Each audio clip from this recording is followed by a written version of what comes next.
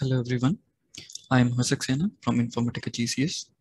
Today we'll be going to learn about C360 installation on MDM 10.4 HF2. So the agenda for today we'll be covering the prerequisites to install the C360, then installation steps along with the demo, and after installation, how to cross-check the successful installation of the C360. Coming to the prerequisite, we have to review the PAM, that is the Product Availability Matrix for Customer 360, to make sure supported version of MDM database and application server is being used. There should MDM along with ActiveOS installed. Blank ORS with metadata imported should be registered with MDM Hub Console. Elasticsearch should be installed and configured with MDM. So we get C360 installers in an archive file. So we need to extract the MDM installer, those archives to MDM installation directory. Continuing to the installation steps, first we need to have the blank ORS registered with Hub and configured with AWOS, and we have to enable the hierarchies for it. So here I have the CMX ORX configured with the ActiveOS, and now we have to enable the hierarchies. Go to hierarchies, database. It will prompt you to acquire a write lock to enable the hierarchies. Go to write lock, acquire write lock. Okay.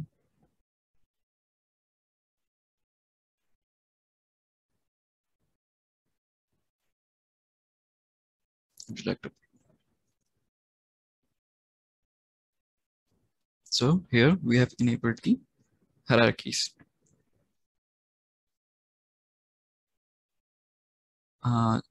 Please make sure that the correct workflow engine is configured with the ORS. Here we are going to use the bActiveOS workflow engine. Next step would be to import the C360 changes from the InfoMDM app TCR hub change XML. To import the first we have to go to repository manager. We need to validate the ORS.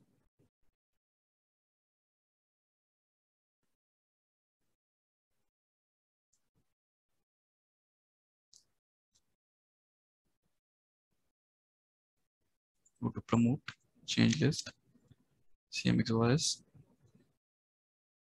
file repository, choose the location, hub, app, change XML. Here we will find the change list for the C360. Open it.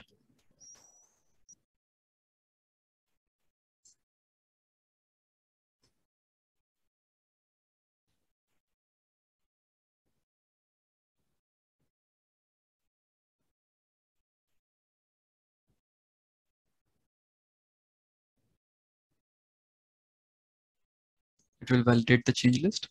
Click on OK.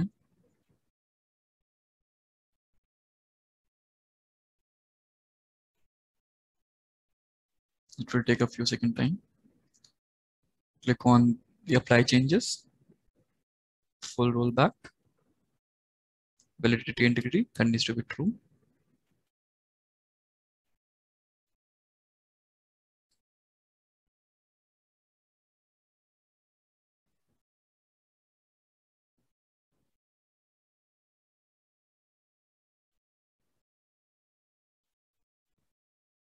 It will take a few moments to load this change list.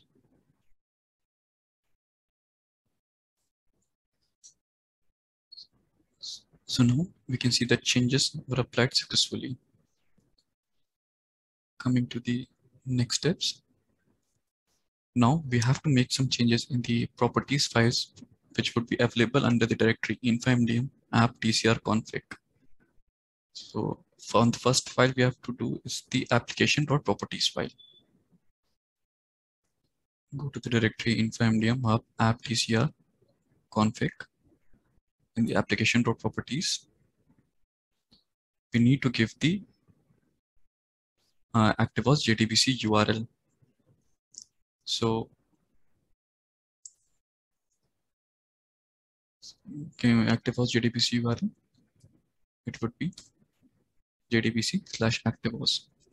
we need to give the bulk import directory, uncomment this line, and to the bulk import file upload directory.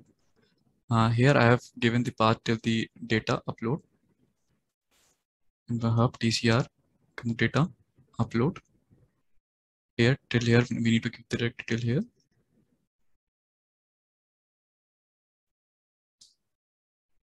Save it.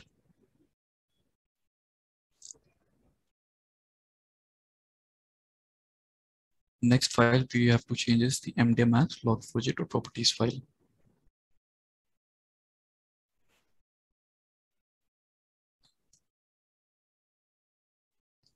So here we have to give the log4j.emender file. Here we need to give the path where we want the log files to be generated. For me, I have given it to the TCR logs, and along with the file name, we need file directory. We need to provide the file name. So I'm giving it C360.log. Save it. Next file, we have to update the URL in the MDM apps config.properties file.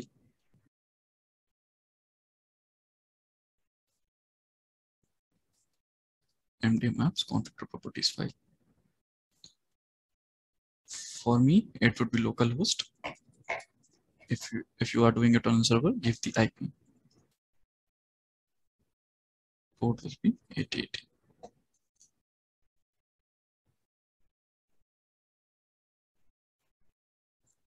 Now we need to run the install tcr.bat.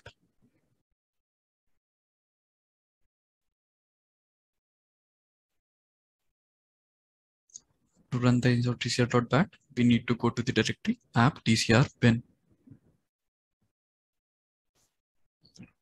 tcr bin, and we need to launch the command prompt here and install tcr.bat. It will ask for the hub installation directory. We need to provide the hub installation directory.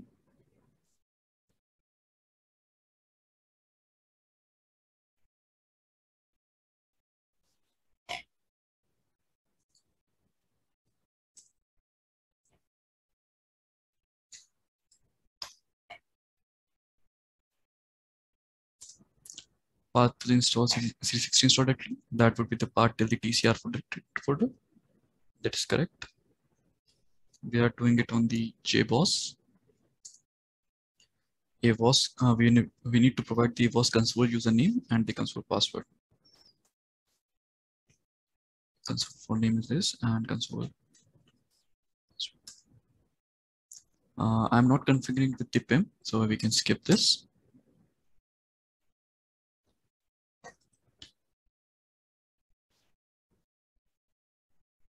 It will deploy all the ERs on the JBoss app server.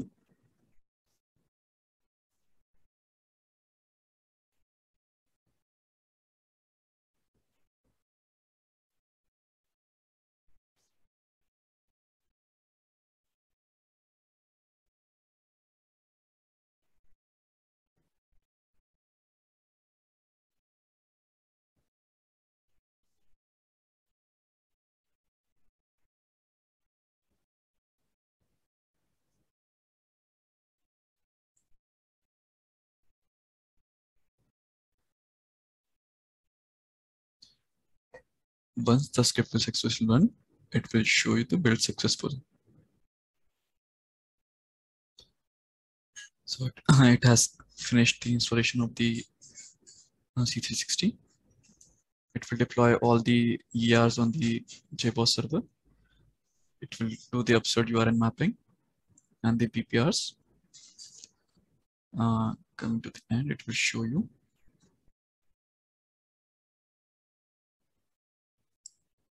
build successful, and this completes our install tcr.bat script. Coming to the next steps, we need to set up the ES from the provisioning.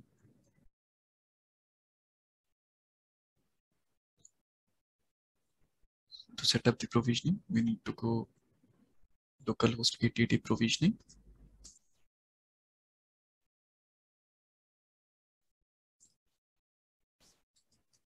Not need to log in with the admin credentials. Select the ORS.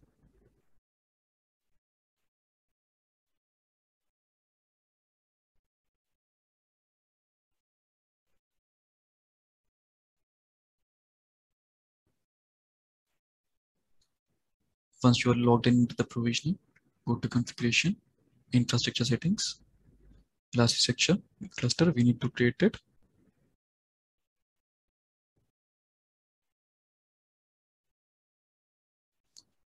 You need to create a ES node. Name, you need to give the exact name which we have defined in the YML. You can cross-verify it from the elasticsearch.yml file.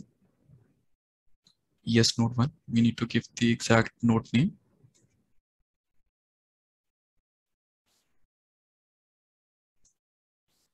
And the exact URL.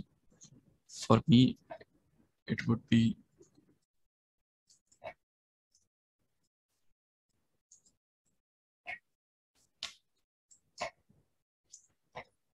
your Elasticsearch server should be up. You can cross-verify the same by hitting this URL directly into the Chrome tab. It will give you this kind of output. Go ahead and save, apply the changes.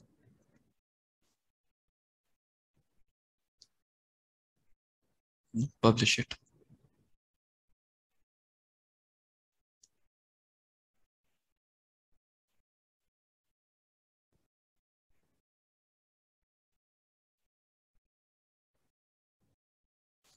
So this completes our Elasticsearch configuration from the provisioning part.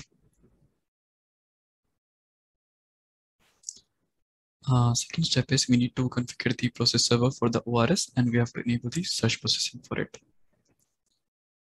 We go to the hub console, go to the process servers, select database. I have it configured.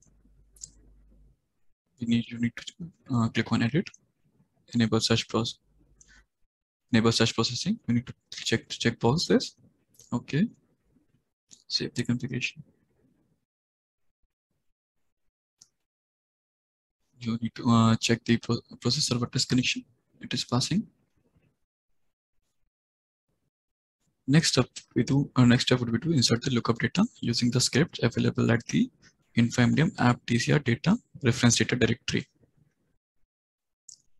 So we need to go to the InfoMDM app TCR data reference data. So here you will be having the script for the DB2 MSQL Oracle. Mine is the MSSQL. So I will go with the MSSQL. Copy a whole of this script. Go to the SSMS, that is the Management Studio, and go to CMXRX, new query. It will give you this kind of thing, and paste the content here. Select all, execute it. See, all the scripts are done.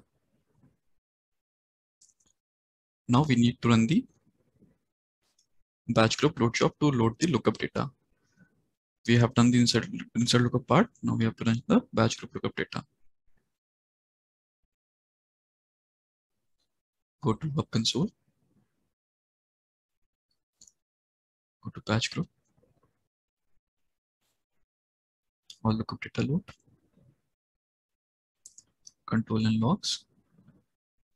Click on execute.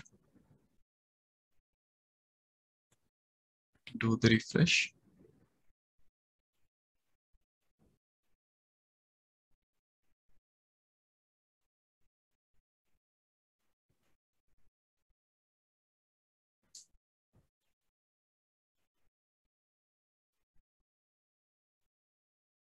It will log all the data from the staging table to the view.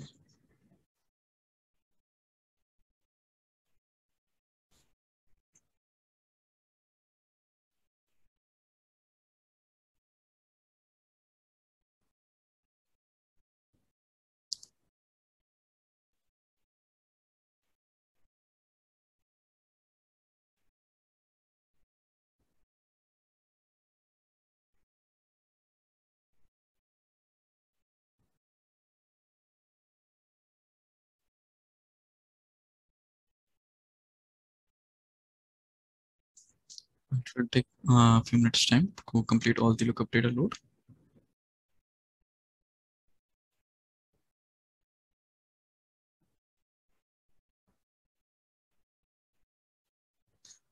Once the batch loop complete, it would show as they completed successfully.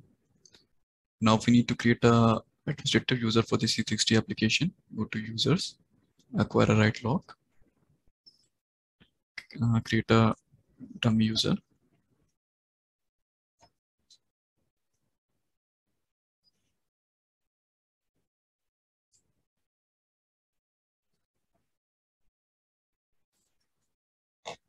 Assign to the correct ORS, give password.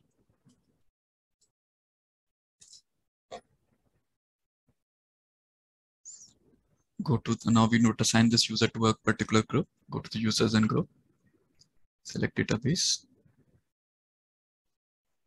I need to assign it to the application administrator, acquire the write lock, the user. Now we need to validate the ORS. Go to repository manager, validate, CMX ORS, validate.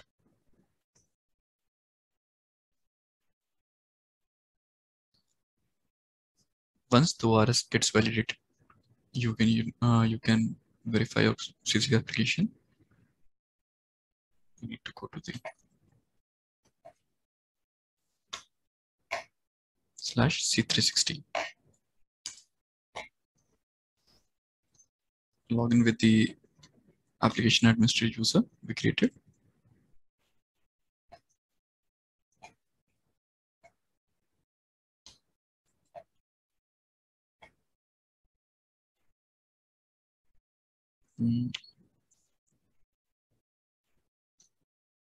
Let's try to access this in the incognito window. 16.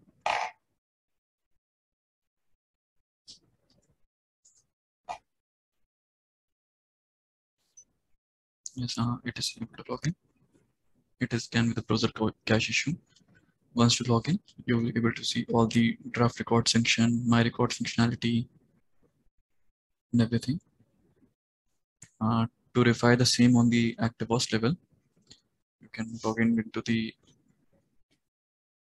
ActiveOS.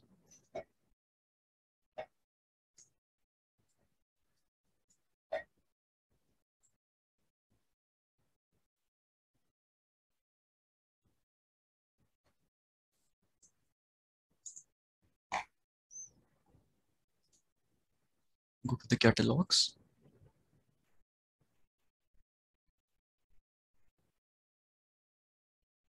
Process definitions. You can see the processes related to C360 are deployed on the ActiveOS server also. So this completes our successful installation of C360.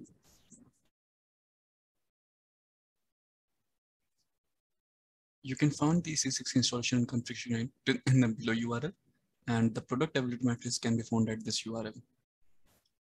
So this is all about today. We would love to hear the feedback from you. Thank you.